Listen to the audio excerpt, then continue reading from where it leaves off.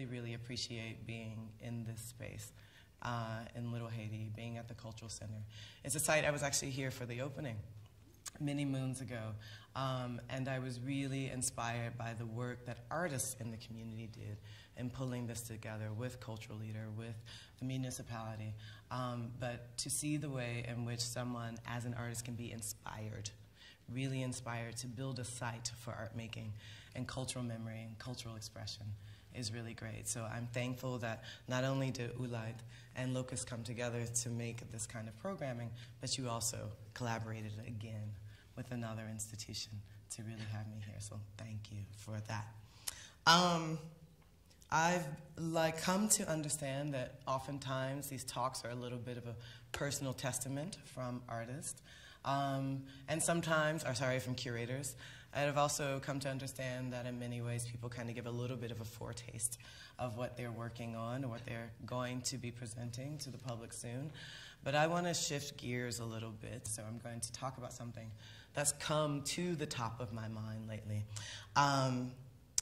And that is basically that recently the art world lost 2 lions. And that is, those are Bisi Silva in February and Okwui and Enwezor just 3 weeks later in March. And I'm sorry, I'm a little bit emotional about this because these 2 premature deaths hit me quite hard.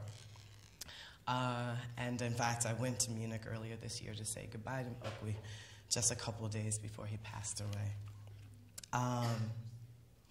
And so because of these recent deaths, it's become important for me, I think, to start thinking through what their legacy is for the art world and really what their influence has been on me personally. So here we go. Both of these curators worked independently and at times within institutions across the art world, creating new models for curators who wanted to be rigorous without being academic or overly wonky. Enwezor, in addition to curating, was a founding co-creator of Inca magazine, the first journal dedicated entirely to contemporary African art. Silva had an expansive career, including founding the largest art library and research center on the African continent. And this project, the largest art library in the African continent, actually had a modest start with her own personal book collection. And above all, these 2 curators changed the terms of how we think about global art. Personally, I'm of a generation where engaging with the broad world is a necessary part of curatorial practice. And so we can no longer sort of sit at home and in our home countries and home institutions, but all of us are starting to travel around the world. I return to Silva's and Enwezor's work over and over again as I try to work with art from outside the States, outside my cultural traditions, and outside my known world. And I would like to find a deeper meaning in their work, for the work that I and many of my colleagues do. And so, first off, I would love to dedicate this talk to their examples and to their memories.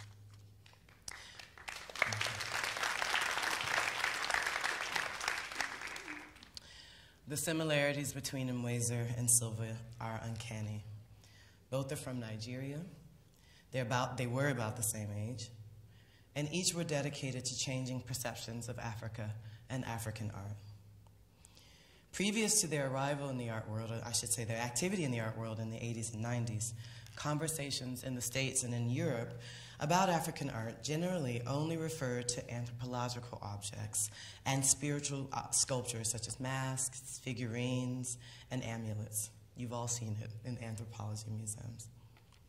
In other words, African art only referred to objects colonials encountered in their scramble for Africa. Somewhere between this colonial period and the present, artists all over Africa, all over the African continent, had been working through their own modernist and contemporary art forms. But it seems that no historians outside of Africa were aware of these developments. But consider the landmark exhibition, Musiciens de la Terre, at the Centre Pompidou, that went on in 1989. This was the very first major art presentation to call itself global. And this exhibition was made up of a 50-50 split. 50% of the artists were from Europe and North America, so from the traditional West, and 50% of the artists were from the rest of the world. This show was a celebration of new international understandings in contemporary art, and the first time that Western art and non-Western artists sat next to each other in equal billing. It was a kind of corrective to shows that up until that point basically called all work from outside the West primitive. It was a great and groundbreaking exhibition, but very quickly certain shortcomings became apparent.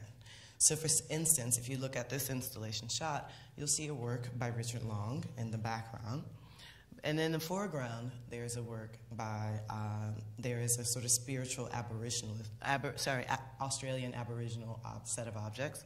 And then on the right side, an Ndebele house. But Richard Long is attributed in the show. The Aboriginal work has no artist attribution, and nor does the Ndebele house. So, what looks like equality and egalitarianism on the surface, still, as an exhibition, the show applied different standards to the Western artists and the non-Western artists. So Silva and Enwezor set to kind of doing corrective work against these kind of oversights. And they used their vast intellectual resources to point out these double standards. And more importantly, to make new theses and tell new and different stories about art from the African continent. Now, I'm not an Africanist, so the question is, what on earth does this have to do with my work? And there is a kind of roundabout, more theoretical answer to this question, and so here this goes. The moment of my education was the high moment of identity politics art in the United States.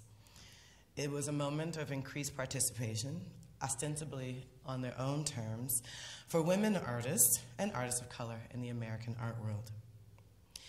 And now I get to historicize this identity politics moment from my hindsight vantage point of the present. And I've come to think of it as one of the many varieties of postmodern art. But I also have the opportunity to critique identity politics, as the art world still lives with and in some of its terms and vocabularies, and in my opinion, not in the most productive ways. I believe that the terms around black art and black artists in the United States, where I primarily work, is still limited and in constant need of expansion. I found that exchanging ideas with people of color from around the world, especially in the English-speaking world, because that is my primary language, those exchanges have been central to my work of constructing and reconstructing art histories. So for curators like Silva and Enwezor, their truly global outlooks have allowed me to place North American artworks in conversation with artworks across borders, geography, and time. Their outlook has also helped me locate blind spots in American art history and even in my own thinking. But there are a couple more simpler answers to why their work is important, and there are kind of two interrelated reasons. And the first is, well, I'm basically an unreformed Pan-Africanist and love the work of the Black diaspora. And two, I'm invested in reconstructing smarter art histories for any artist, but especially for women and for artists of color. So now I'll try to walk through two exhibitions that I think kind of demonstrate my cultural concerns in action, and these concerns that have been really shaped by the work of the curators that I've dedicated this talk to. I grew up on the south side of Chicago, a place with a deep interest in Africa.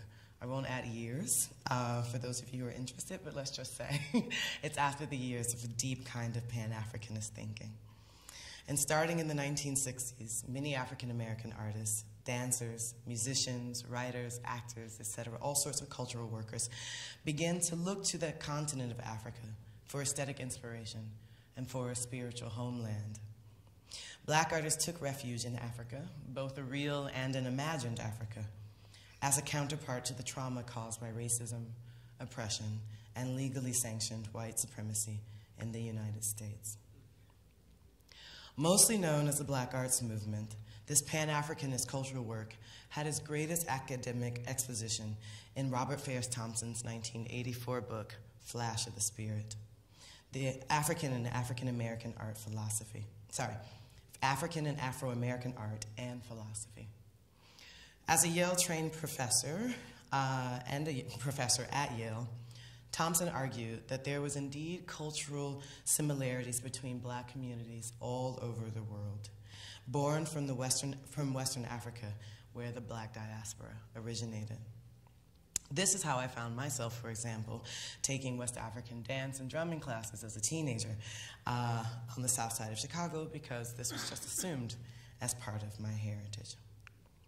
But as a curator, I wanted to take that sense of heritage seriously. And one of my ways of doing that was to think through Pan-Africanism in visual art and culture. And so I curated a show as a kind of love letter to Southside culture in Chicago. That exhibition, The Freedom Principle, Experiments in Art and Music, 1965 to now, linked the vibrant legacy of 1960s African-American avant-garde to contemporary art and culture. And the show was occasioned by the 50th anniversary of the founding of the Association for the Advancement of Creative Musicians, or the AACM.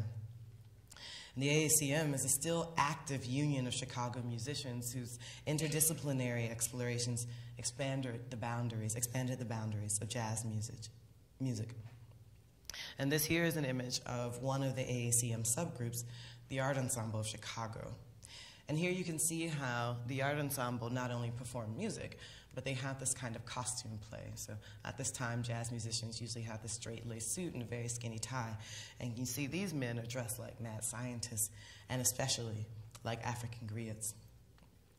And often working alongside the AACM and collaborating with their performances were visual art collectives, such as the African Commune of Bad Relevant Artists, or AfriCobra. And note, the name of this collective that starts in Chicago starts with Africa. AfriCobra's public murals, printing studios, art workshops were part of a deep engagement with Black cultural nationalism, both in Chicago and around the world, especially in an era that followed after civil rights. And so the Freedom Principle ostensibly looked at the formations of the African-American avant-garde, especially as it grew specifically out of Chicago in the 60s. And this was also a way for me to make an argument about how the avant-garde didn't just happen in New York, but it was also happening in cities around the Midwest and even on the West Coast. And it was a way for me to argue that there were real aesthetic forms and ideas undergirding the Black arts movement. There were ideas about color and shape, about text and image, abstraction and figuration, still objects and performance art, and politics and beauty. More significantly, I wanted to point out that these aesthetic principles from the Black art movements still inspire contemporary artists to this very day. And not only just African-American artists, but these sort of principles and these aesthetics inspire artists all around the world.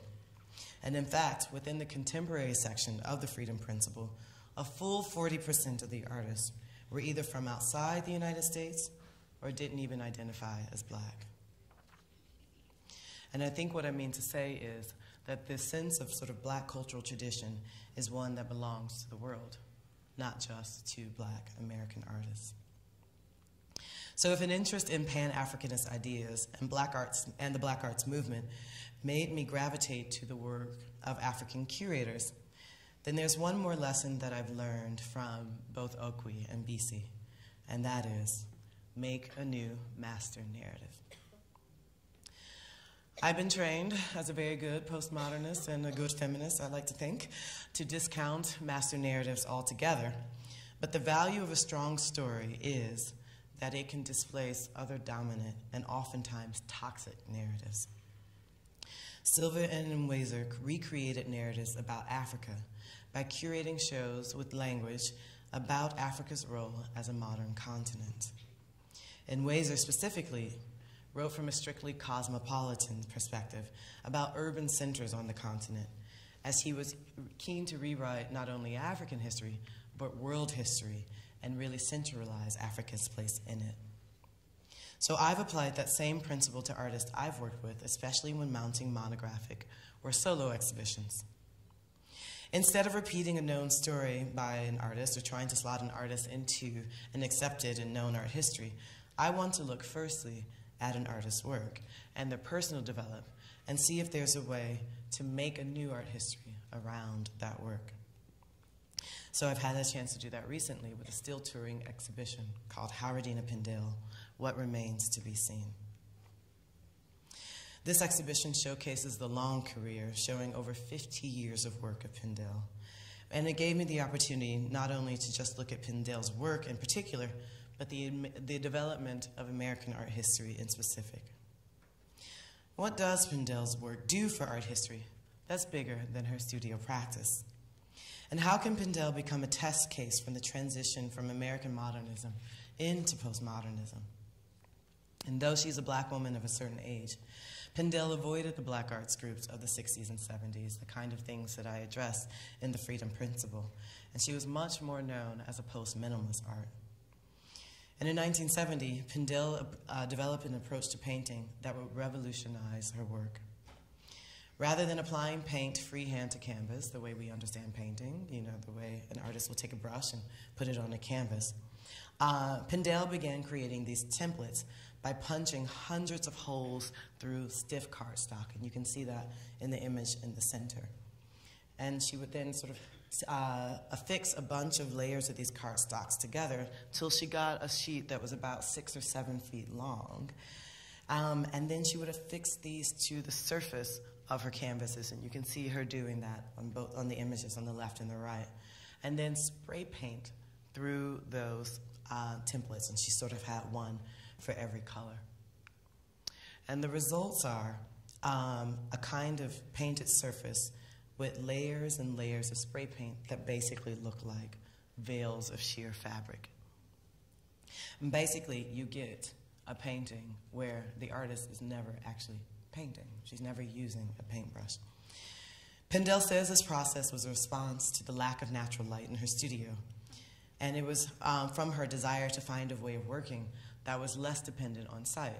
So with her sight, she could paint a precise image, but without the benefit of sight and natural light, she needed to do something that was all about the movement of her hands, about moving the templates around and then spray painting with the other hand. And later, as you can see in this work that comes a little bit after the early 1970 work, she developed another body of work where she apparently saved all the hole punches and all the chads from those earlier templates, and then begin to attach those to the surface of the painting. So you get this really incredible built-up canvas. And not only that, whereas before she had works on stretcher bars, here she's creating these massive, massive scale works. I mean, look at the size of these bad boys, you know, 7 by 9, 10 feet. She's creating these by cutting pieces of canvas into squares and then sewing them together like a quilt. And then overpainting that, gluing all of these hole punches on the surface, overpainting again over that, and then adding glitter so the whole thing sparkles in the light. And then, after that, she starts to add powder and perfume and treating the paintings as a metaphor for a woman's body. Pindale also had a double life. She was a curator by day, becoming the first black woman to hold a curatorial position at the Museum of Modern Art.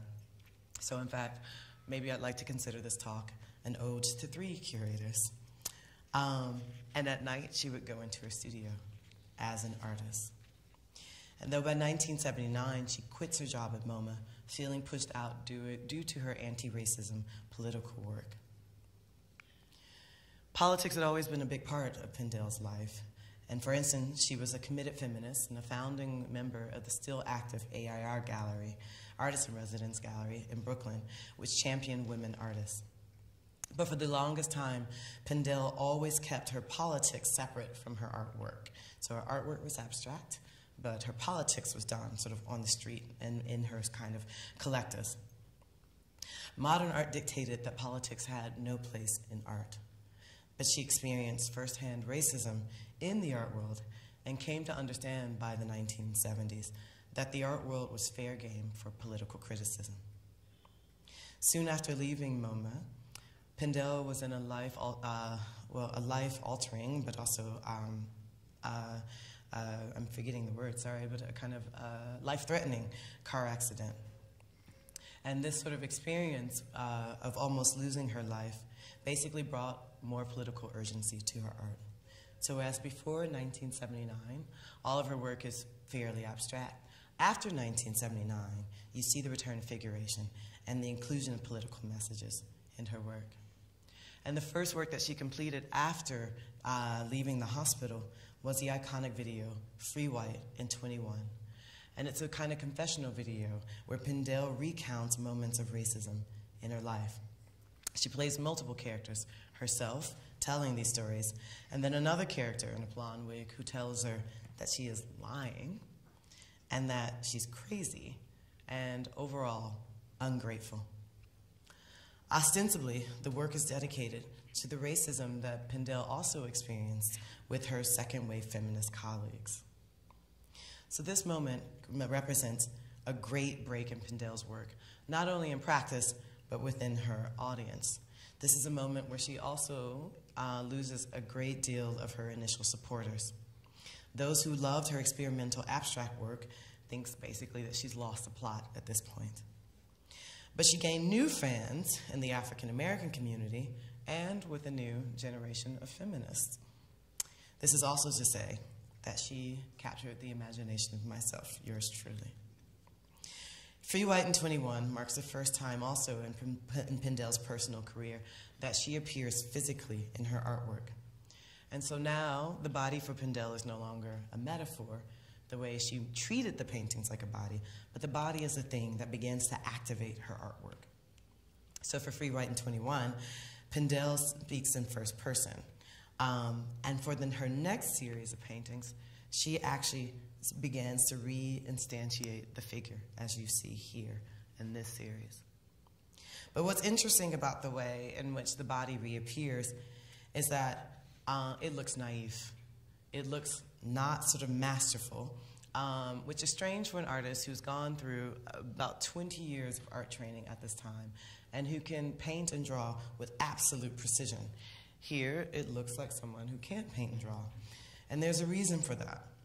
Here, instead of sort of drawing and painting onto the surface of the canvas, Pindell's actually laying down on canvas and tracing her body with her right hand. So she's drawing out an outline.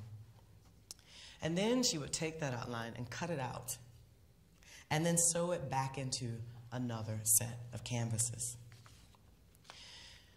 And so what you get here is a very literal and immediate way to include her bodily figure into the canvas. It's not drawn, it's really an outline of her and her activity. And she includes her body so much so that in some of the works you actually see listed on the medium, her blood.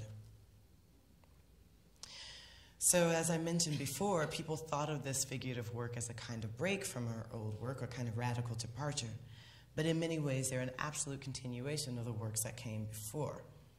You had already seen in her abstract work these large unstretched canvases, a use of mixed media, cutting and sewing, and then activating of her hand and her body. So what does this mean then to call Pindell's work after 1979 a new postmodern direction, when she had already developed these ideas in the 60s and 70s? And perhaps we need to look back again and see how her work can change how we define painting altogether. Why is it that the work then from the early 60s and 70s was called modernist, when in fact it had a whole set of concerns that kind of had nothing to do with modernism? And if we pause for a moment and stop to think about the direction of Pindell's work, or any artist's work for that matter, as a straight line moving forward in one direction, we can see how certain ideas and concerns were already active in her early mature work. And these concerns still activate the works to this day. Here's a very recent work for the finish in 2016, where you can see what looks like a return to that early work. But it's not a return. Again, they're all of the same spectrum. And so you can see the same abstraction, the same geometric forms, the shaped, unstretched canvas with a strong monochrome feel. But one thing that's really important for me for this work is the fact that it's a spiral. And a spiral is a line that moves forward but doubles back at the same time. And for me, it's not only the shape of the work, but it's the shape of Pindel's art practice altogether. It's something that goes forward and turns in on itself. And it moves like history, memory, and artistic ideas. And I've come to think about the spiral as a way to approach a lot of artist practice. It's also the way, it's also become a great model for me to look at history. In fact, I've been encouraged by a certain West African idea, the concept of Sankofa. And Sankofa is a word in the Twi language from Ghana that translates loosely into go back and get that which may be left behind. Or, as I like to say, it really means to always remember history. Or, when going forward, also always remember to look back. So my engagement with African art and history gave me confidence to look again at African American artists, especially those who found inspiration in African art. But I've also learned something key from contemporary African curators. Using African ideas as a model doesn't simply mean adopting African forms and seeking similarities to my own American culture. It means looking at the context and being sensitive to the cultural and historical situations in different parts of the continent. It means basically learning from those situations and those different cultures. Contemporary curators such as Okwui and Enwezor and Bisi Silva taught me to learn from other cultures, not just look at them. This is what they call transcultural exchange. Transculturalism is different from a mere global exchange, which simply brings together different things based on surface similarities. This was the motto from Musiciens de la Terre. And this is a lesson that can be used anywhere in the world. It's not just Africa to America, but it's about maybe the Caribbean to Europe and Asia to the Middle East. If you are judging from within the standards of one culture and insisting on applying those judgments that you have in one culture to another, then you're being insensitive at best, and at worst, in my opinion, lazy. So thank you.